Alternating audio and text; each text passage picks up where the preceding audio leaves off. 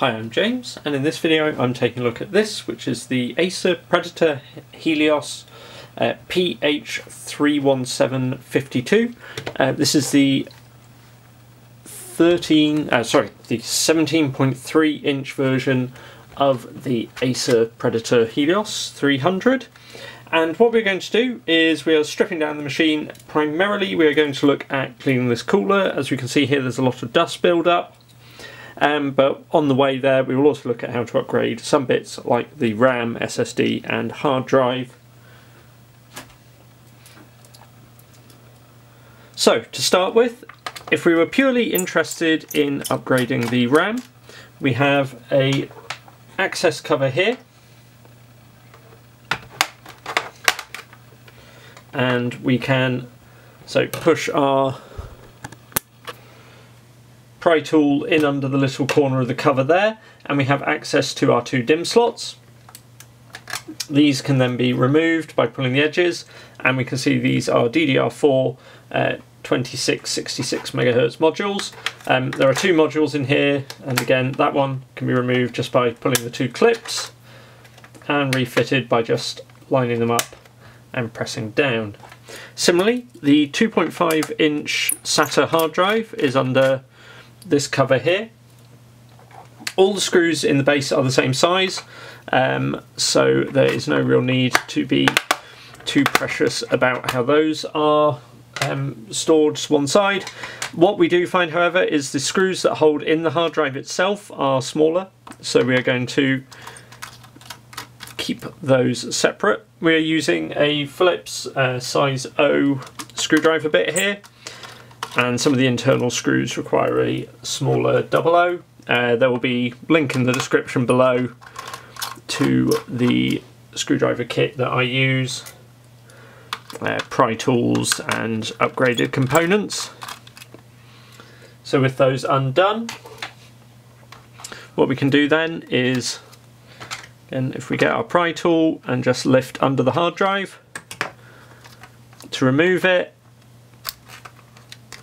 just pull off the connector here. If we were replacing it, then it is these 4 screws on the side hold it in, and we would screw in a replacement drive in its place. We're not doing that today, so I'm just going to put that to one side. To get into the laptop now, we need to go around the base. So we do have a M2 slot inside this machine, so there are options to upgrade that main SSD as well as the secondary hard drive fairly easily. There are quite a few screws in the base here, but all of them are exposed, nothing hidden. So we just need to go around. Like I say, they're all the same size, so there's no need to keep track of what's come from where.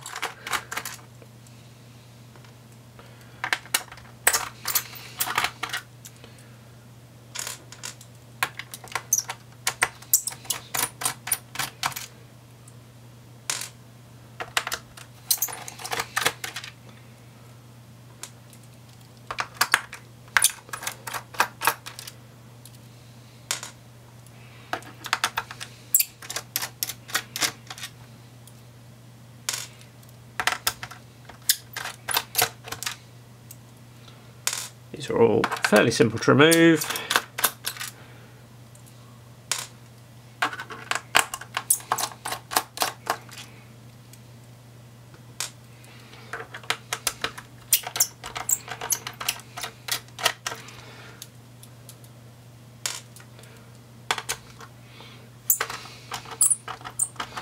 With that done, we are then going to just double check, make sure we've removed everything. That looks to be the case. So we're then going to take our pry tool, and what we're going to do is find the edge between the base of the laptop and the palm rest and slide the pry tool in there. Now this can be a bit easier if you lift the machine around or position it so you've got a bit of a better angle. Just for filming purposes, I'm going to keep it in the same position. So what we're going to do is just pull up and get the pry tool in, and going along this gap. So we're going to go round the other side. I found going around the left side next to be the easiest option on this. say, quite tricky with the camera in the way here, but we can get in. Shouldn't be necessary to press too hard on any of this.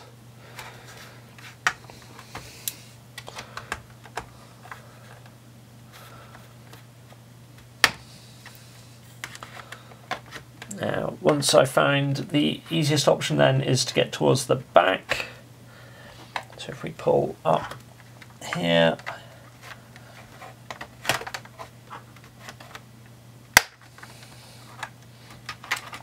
and then try and just find at the back where the two pieces join together.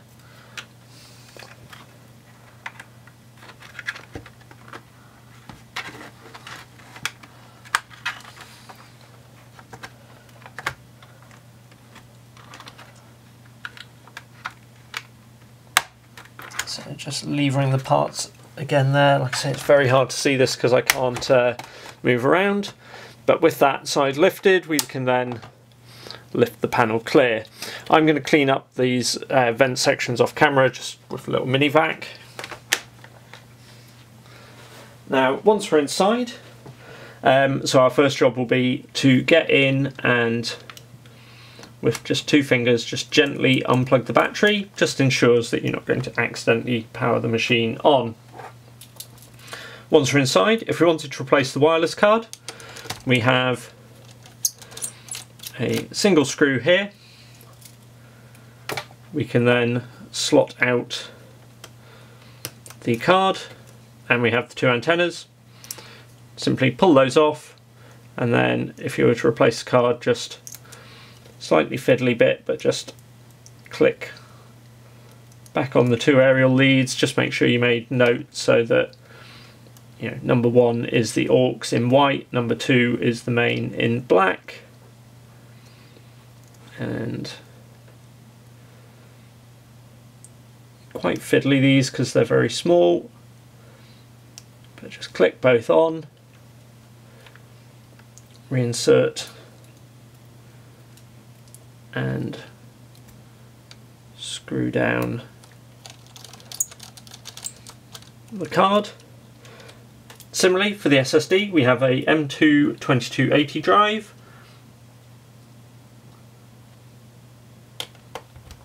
We can take our screwdriver, remove the little retention screw, take that out,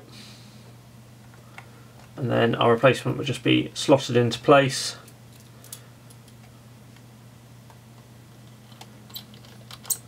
And screwed down. Now of course the main reason we're looking at this one, we can see the heat sinks are quite dusted up. Now, sorry, the fan is quite dusted up. I would anticipate the heatsink is too.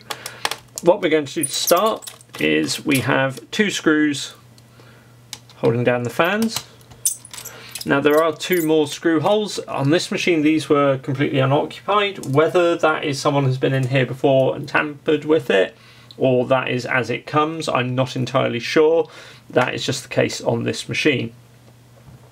Our next thing is just going to be to ease out the two fan connectors. So one here and the other which sits sort of underneath the Wi-Fi antennas. So ease out those connectors, and this one runs under these ribbon cables.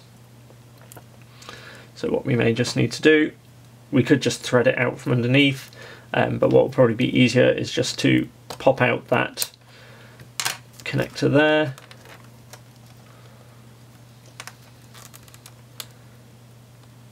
So that we can just lift it out the way. Also goes under the aerial leads, that's not a major issue. Now these fans are actually attached to this whole shroud as part of the heatsink, so what we have to do next is we are going to remove the 3 screws here and 4 screws here that hold down the heatsink, and while we're doing this we're going to just give everything a clean and repaste.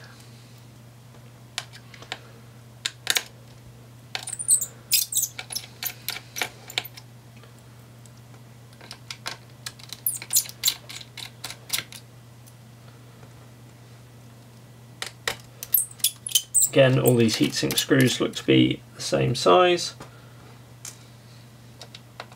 as each other, not as like the screws on the back or anything.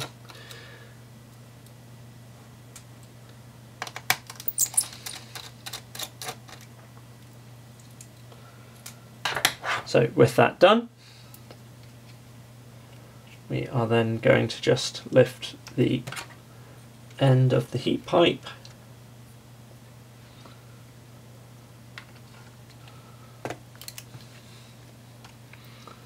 and the heatsink here,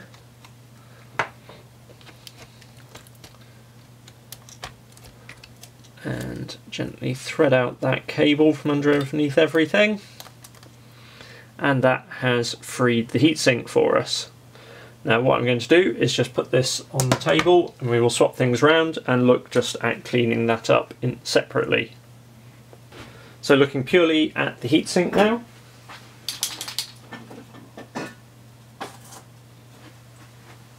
And what I'm going to get is a little blue roll and a little IPA, so isopropyl alcohol.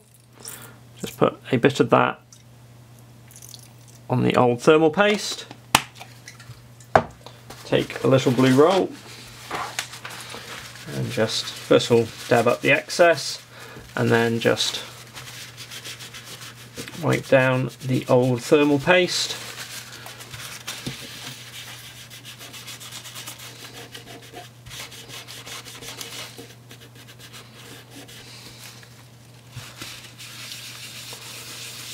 So to give us a nice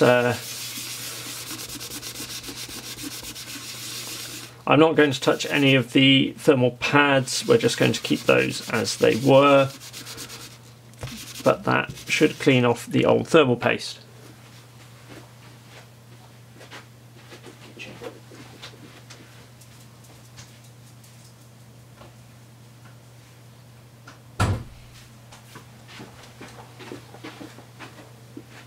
With that done, we're then going to flip over the heatsink. And what we want to do is get the two fans removed. So we are going to go to our Phillips 00 bit and remove these screws which connect the heat sinks to the shroud.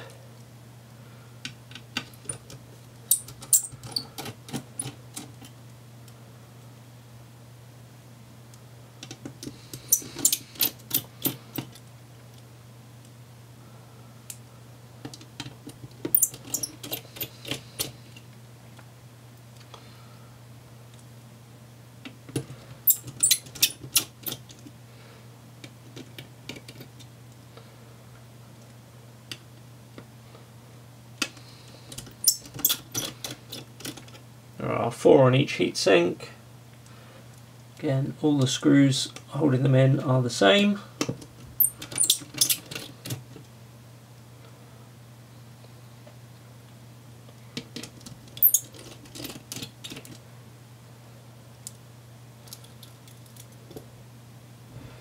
With those removed, we can then flip the heatsink over, and we can see we now have access to the heat sinks. These are not actually as bad as I thought, but the fan themselves are quite furred up.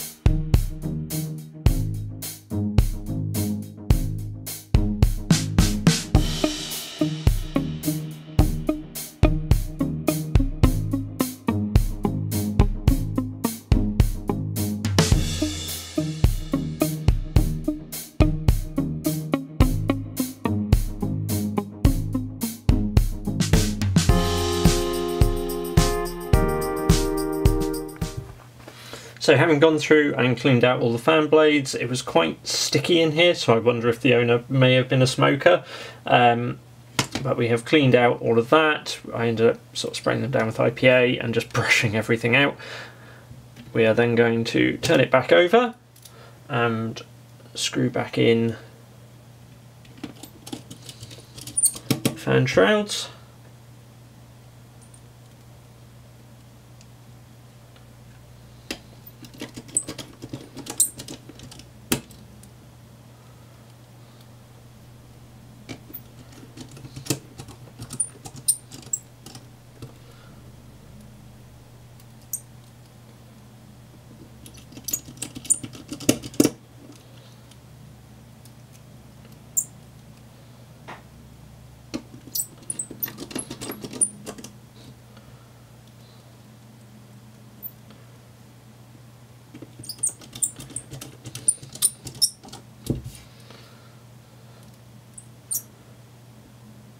So although the heatsink themselves were not actually too bad, I was quite concerned about how all these gaps in the fans were quite blocked by dust, and like I say, it was quite sticky in that, so whether there was any sort of tar or anything in there.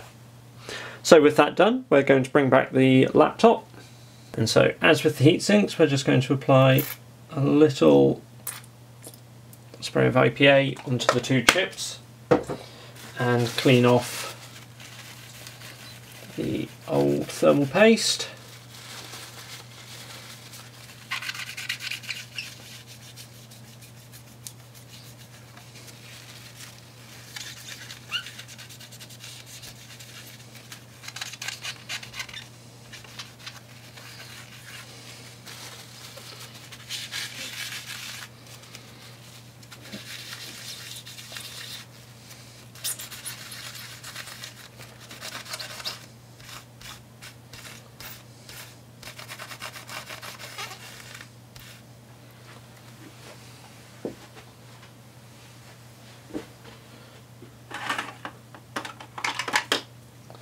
And with that done, we're just going to put a little Arctic silver on each chip.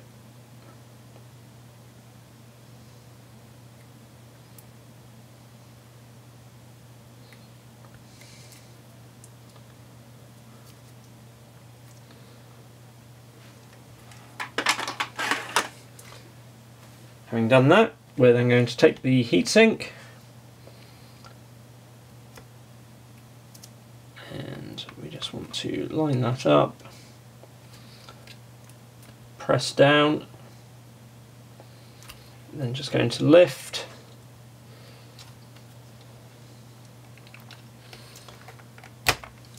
so just make sure we have reasonable coverage. So yeah, they should squidge down okay as we tighten up the heatsink, and we're going to start by refitting the screws to the heatsinks. First of all, this one on the graphics,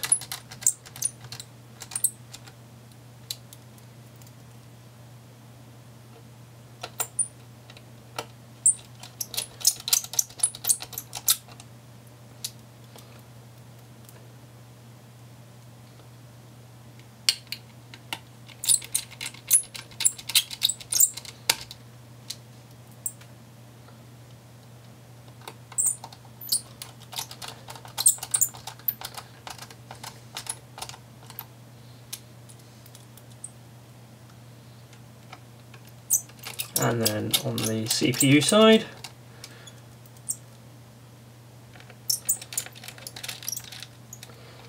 Having done that, we're then just going to adjust up the cables on this side. So we have that one for the aerial, which is underneath the fan. So we're going to pull that back out.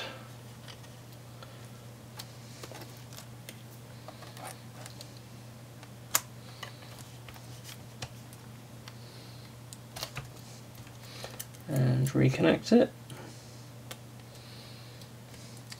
We are then going to refit the fan heatsinks, the fan connectors, sorry. So 1 and 2. take back down the aerial lead and reconnect this SATA connector, which runs under these two but over the fan cable, if we can see this.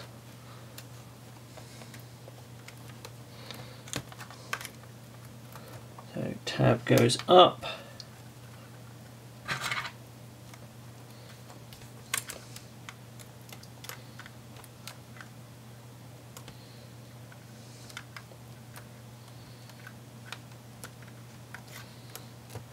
and then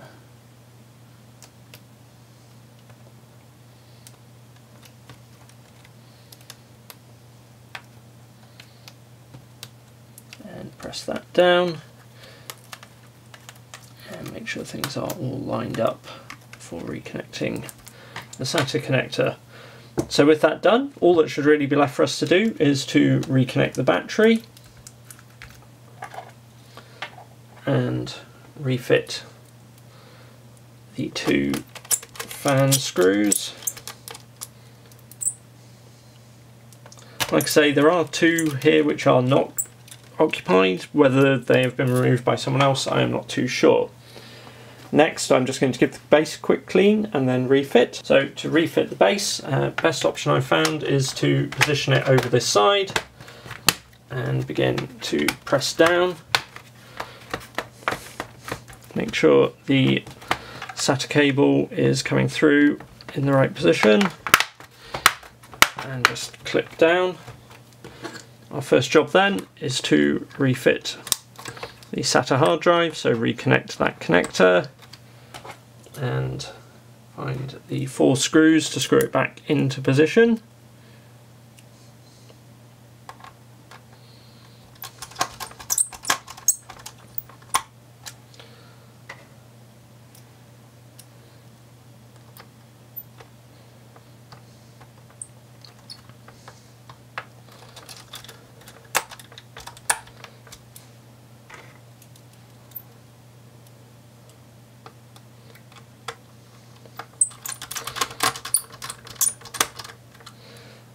And then with this done, all that is left for us to do is to refit the screws into the base and refit these two access panels.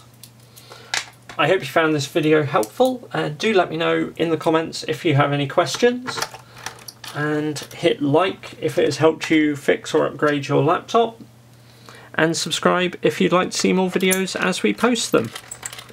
Thanks for watching.